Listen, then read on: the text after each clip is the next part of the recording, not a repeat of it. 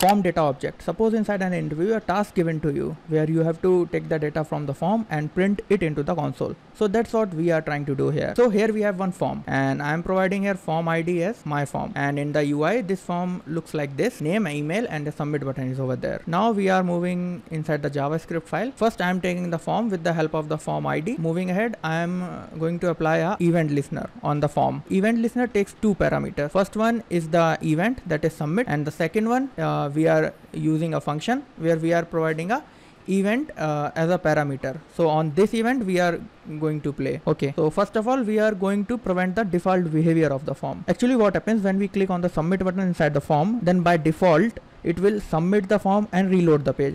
Just to prevent that, we are doing it here. Okay, and then moving ahead, we are taking form data object inside a variable and providing here our form, and then we are going to use the for of loop. What we are doing here, so this entries method provides us a iterator which iterates through all the key value pairs inside the form. Here I am trying to console.log entry and then first index, and after that we have the entry and then second index. Now let's see whether it will print or not.